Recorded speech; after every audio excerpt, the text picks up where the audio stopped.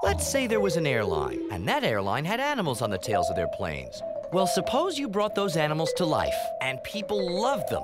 In fact, the animals became so popular, they helped make Frontier Denver's favorite airline. Local residents ranked Frontier first as their favorite carrier. Which got the animals thinking, who is Denver's favorite animal? My name is Griswold, and I'm Denver's favorite animal. Get out of here. I'm Denver's favorite animal. That's why they sent me to Mexico. They sent you to Mexico because they hate you. So let's say the animals hold an election where they compete for the title of Denver's favorite animal. They make campaign posters. They put up billboards and lawn signs. They create an interactive website where people can vote for them. And they make lots and lots of commercials that go something like this. The all-you-can-eat buffet, a great big slice of Americana.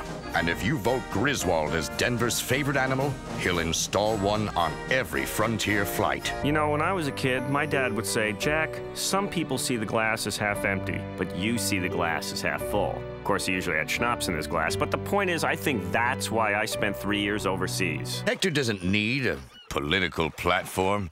He just likes to soak up the rays, look cute, and make lots of squishy sounds with his cheeks. So imagine the public plays along. They love it. They're voting at sporting events, schools, airports, hospitals, even ski resorts. Online, they log over 1 million votes, post nearly 4,000 comments, and buy over 1,200 press kits. They even form voting coalitions to put their candidate in the lead. What if the only female character, Foxy, isn't in the election?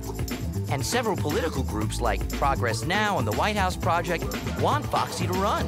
Let's say they get over 1,000 people to sign a petition and hold a press conference and create their very own Foxy commercial. Here are the candidates for Denver's favorite animal. What do they all have in common?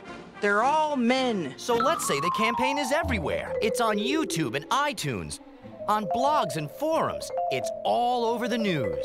They are probably the most recognizable faces in the sky, but which one is your favorite? Griswold the bear. Absolutely. He's the bomb. Jack's got your back. Nice swag there, Dave. I like the bear and also the dolphin. I like it when they swapped out his sunscreen. Someone replaced my sunscreen with baby oil. Stop laughing, it's not funny. Whoever came up with that marketing plan. I'll tell you what, they've done a great job. It is I was telling fantastic. my kids look forward to those commercials. They love them. Suppose we were announcing the winner during the Academy Awards, and we were hoping a certain animal would win. Happy Feet. Because moments later, we were going to announce our winner. The winner is the penguins. It worked. The penguins? Are you kidding me? After months of campaigning and ads, we now have a winner. It's the election for Denver's favorite animal, and the results are in. This is so exciting. It's not from Hollywood, but from DIA. 4 flightless birds take top honors. The airline says they picked up 3 million votes. The Penguins say the movie Happy Feet probably helped their cause. Frontier couldn't be happier with the results. They increased web traffic by 43%, online bookings by 26%, and email hot leads by nearly 400%, leaving everyone happy with the results. Pardon me, Chief, but I didn't win shit. Those penguins in their rented tuxedos stole the election. Not that I'm bitter or anything.